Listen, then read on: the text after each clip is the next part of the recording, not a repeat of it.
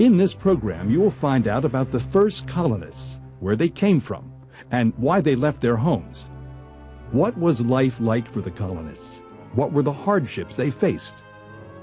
You will learn about the Huguenots, the mysterious lost colony, the Jamestown and Plymouth settlements. Why did some settlements fail while others survived?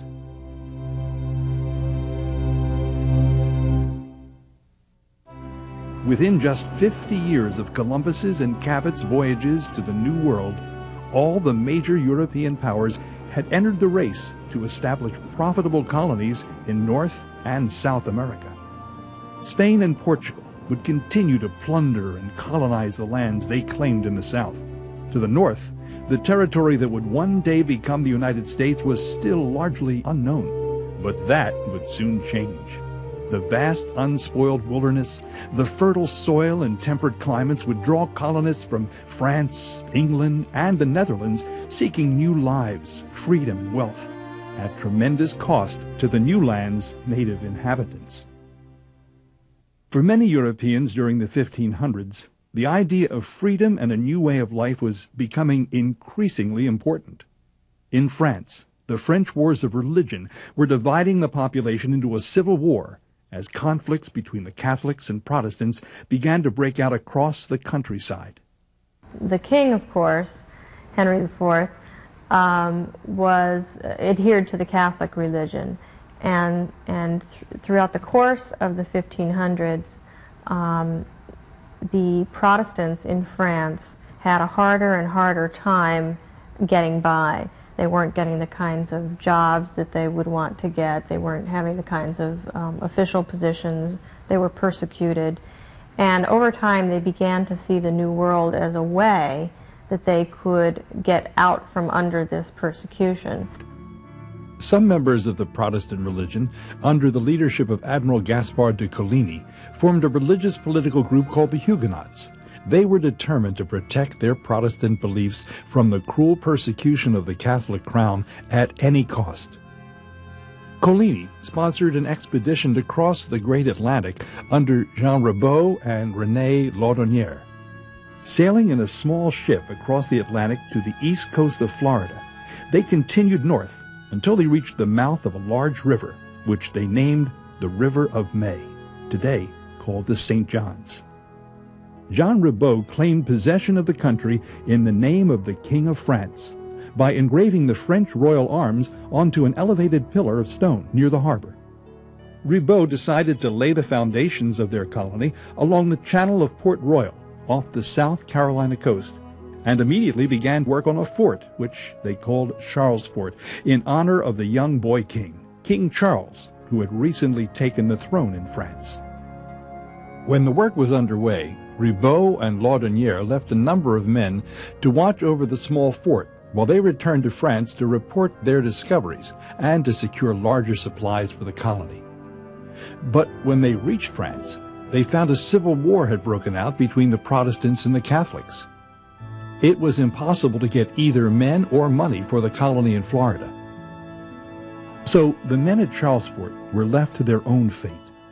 They're without adequate food, they're without provisions and supplies, so they decide to construct their own boats in order to go back to France, and they use their sheets and their shirts to make sails, and they are just barely surviving. They're eating their leather belongings in order to get some sustenance, but they do construct these boats, and they miraculously sail off to France and make it there. On June 24, 1564, Laudonnière returned with a colonizing expedition to the River of May. He selected a wooded bluff to establish settlement and set to work immediately building a fort, which he named Fort Caroline. A year later, he was joined by Jean Ribaut, who delivered much-needed supplies. The Spanish, by this time, had established their foothold along the Atlantic coast of Florida. They were not interested in settling colonies, but wanted to protect their fleet of ships riding the offshore Gulf Stream home to Spain. Seeing that Fort Caroline was being constructed not only by Frenchmen, but by French Protestants, deadly enemies of the Catholic monarchy in Spain, The Spanish crown sent Don Pedro Menendez de Avillas, Captain General of the Indies, to destroy the Huguenots. Menendez and his Spanish soldiers constructed a Spanish fort called St. Augustine on the Florida coast, just south of the Huguenots, then marched overland through the swamps to surprise them with an attack from the rear. Menendez wrote triumphantly to the king in Spain, "I put Jean Ribault and all the rest of them to the knife, judging it necessary to the service of the Lord our God and your Majesty." More than 500 French Huguenots lay dead in the Florida surf. The French attempt to plant a colony along the Atlantic coast of North America had ended in disaster. A young English military commander and writer named Walter Raleigh, who had begun his career in France, established himself at the English court and soon became a favorite courtier of Queen Elizabeth I. England was determined to establish settlements in the New World, and in 1584, Queen Elizabeth renewed a patent which gave Raleigh the right to explore, colonize, and govern new settlements in America. The Queen insisted that all the laws passed in this new land must be in harmony with the laws of England. On April 27, 1584, Raleigh sent out an expedition to explore the American coast and decide on the site for the future English colony. Sailing through the West Indies, they landed on Roanoke Island off the Carolina coast in early July. Here they were given a great feast by the Indians of a small village in Roanoke. And after 2 months of exploring and trading with the native people, they returned to England with reports that the coastal region was densely populated with very handsome and goodly people. These Indians, the most southerly of the Algonquin coastal people, enjoyed prosperous lives with abundant hunting, fishing, and farming. The chief of the Roanoke region, Chief Wingina, saw the English explorers as potential allies who could help him extend his authority to other surrounding villages. So he granted them permission to establish their settlement on Roanoke Island. When Raleigh presented Queen Elizabeth with the reports of the expedition, she was extremely pleased that he had named the new territory Virginia for the Virgin Queen, and promptly knighted Raleigh for his successful efforts. He would now forever be known as Sir Walter Raleigh. In April 1585, Sir Walter Raleigh sent out a colonizing expedition consisting of 108 men, with Ralph Lane appointed as governor. Under his leadership, the colony explored the area and relied upon the Indians to help them find food.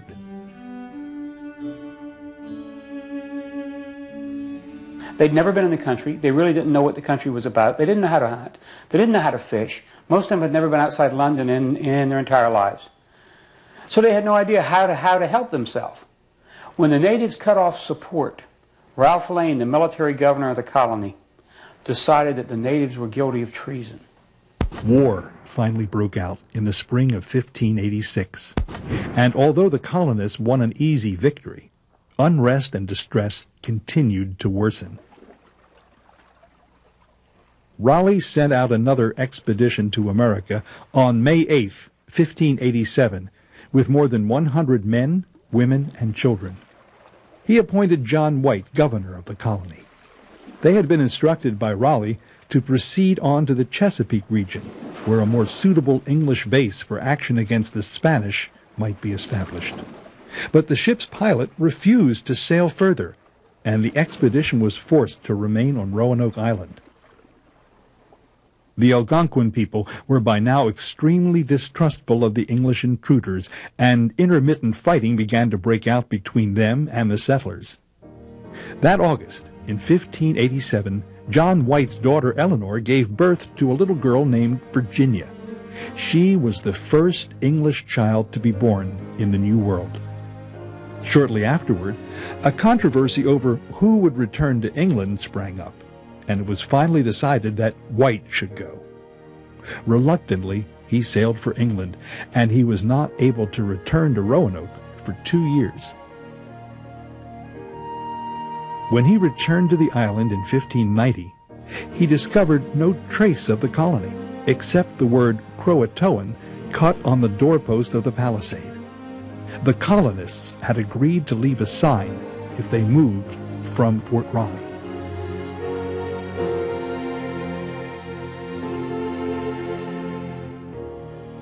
When he returned in 1590, everything was gone. The real mystery to this story is not what happened to the people, because a wilderness the size of America in 1590 could very easily absorb 116 people without a trace. The loss of the people comes as no surprise to historians. But the entire town vanished. The fate of Raleigh's colony remains a mystery. It has been assumed that the colonists went to the friendly Croatoans, but it has also been suggested that, like the Huguenots before them, they had become victims of the Spanish. Today, many historians believe that the men and women probably went to Croatoan, an Indian settlement north of Roanoke, and lived out the rest of their lives beside the Algonquin villagers.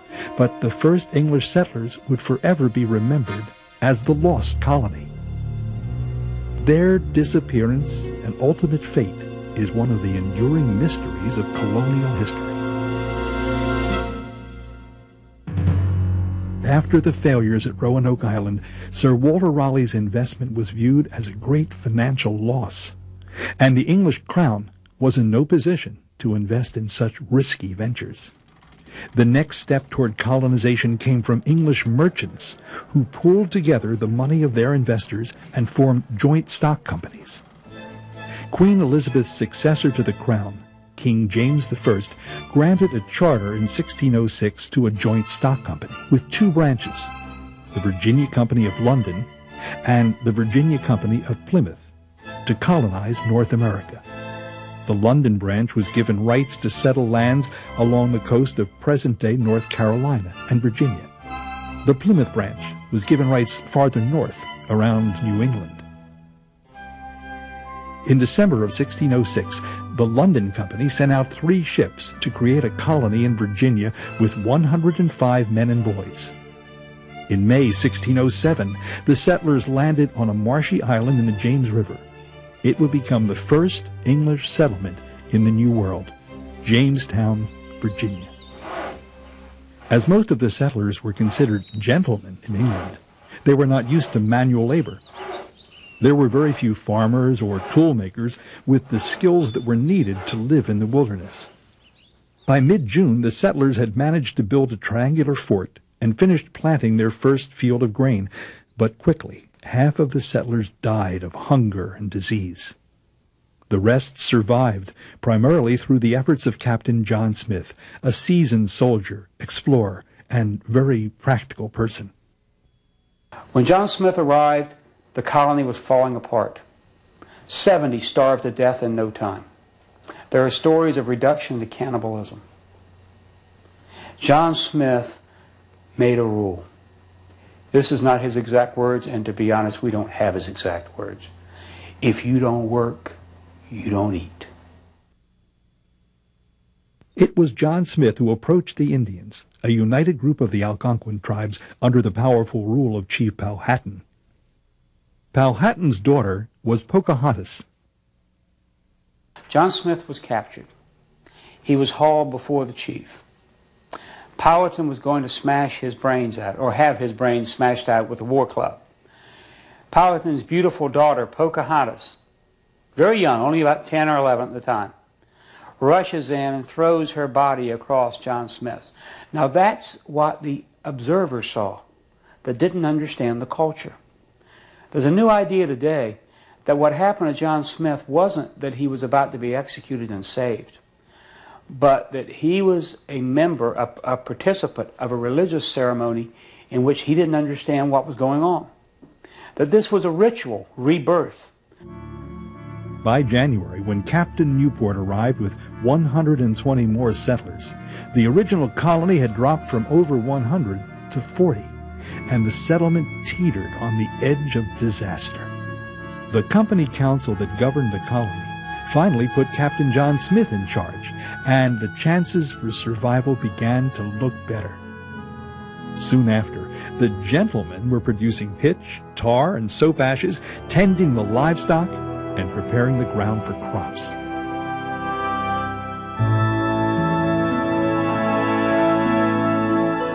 What John Smith did for the colony at Jamestown was change the way the colony looked at itself.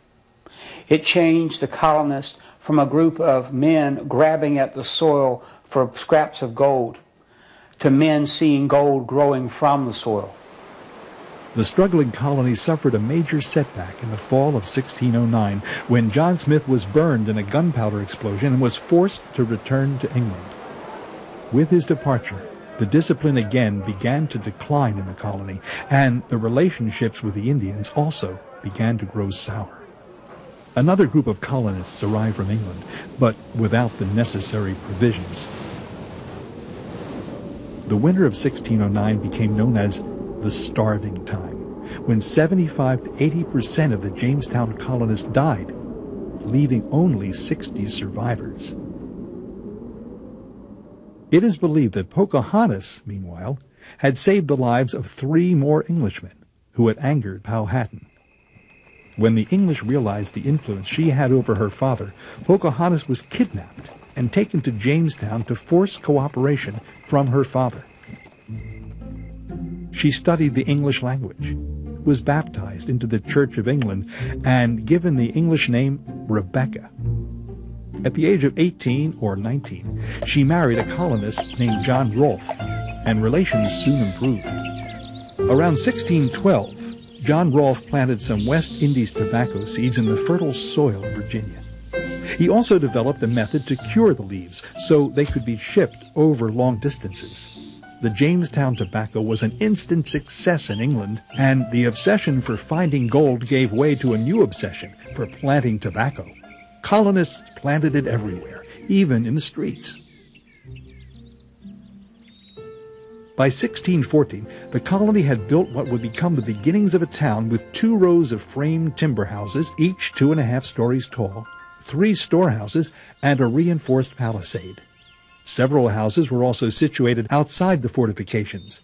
Since the colonists soon found that tobacco crops quickly wore out the soil, they were constantly looking for new fields.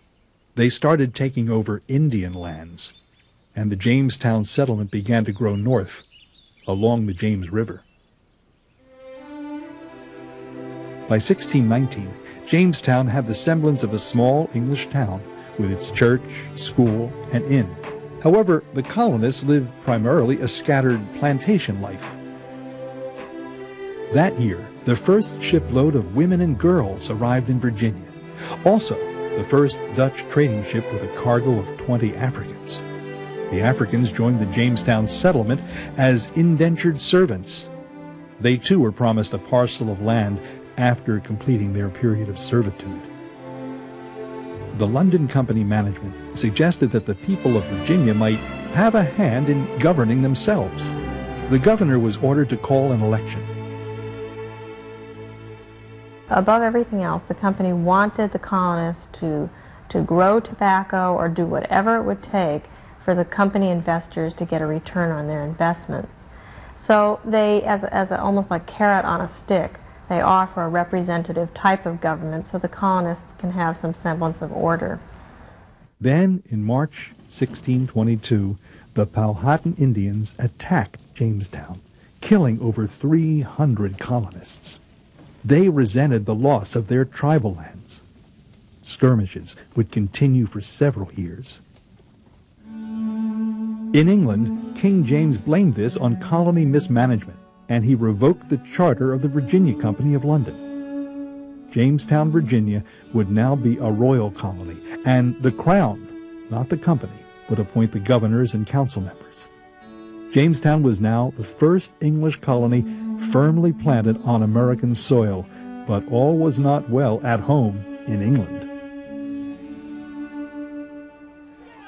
Like the religious wars in France, religious conflict in England was greater than it had ever been. In the early 1600s, all English people were required by law to belong to the Anglican Church, but many secretly kept their Catholic beliefs and hoped to someday be able to practice their religion freely again. Puritans and separatists, on the other hand, felt that the Anglican Church of England had not gone far enough and wanted to purify all traces of the Catholic tradition out of the church. They wanted to do away with the elaborate ceremonies of the church and simplify the services. A small group of separatists, as they were called, became committed to finding a safe haven in which to live and worship. They met with the London Company, who had set up the colony in Jamestown, and were able to obtain a charter to settle in Virginia and set up a trading post. On September 16, 1620, the separatists began their pilgrimage and set sail out of England on a ship called the Mayflower. There were 101 passengers on board, many of them separatists, but they would all come to be known as pilgrims. The voyage across the Atlantic Ocean was rough and stormy, and it became apparent as they reached the North America coastline that they had been blown off course. They were not in Virginia as they had planned, but much further north near the New England area that John Smith had written about. On November 21st, 2 days after sighting land, 41 of the passengers crowded into the main cabin to decide what to do next. The London Company had no authority in this region. One of the non-separatists reasoned that now none had the power to command them. So they agreed to create a government by common consent and prepared a document called the Mayflower Compact. In this document, they pledged to join one another in a political body to make just and equal laws for the general good of the colony. The harbor that they sailed into had earlier been named Plymouth by Captain John Smith, who had navigated the northern coast some years before. They decided to make their settlement on its shore and to call the colony Plymouth, like the harbor. Being November, the cold New England winter was already arriving, and the Pilgrims' first months in the New World were the most difficult. They had to endure the freezing cold, intense hunger, and disease from the lack of nutrition and the elements. Half of the 101 settlers would die that first winter alone. As winter began to turn into spring, the survivors, thin and weak from the difficult winter, finally made contact with some friendly Indians and gladly accepted their help.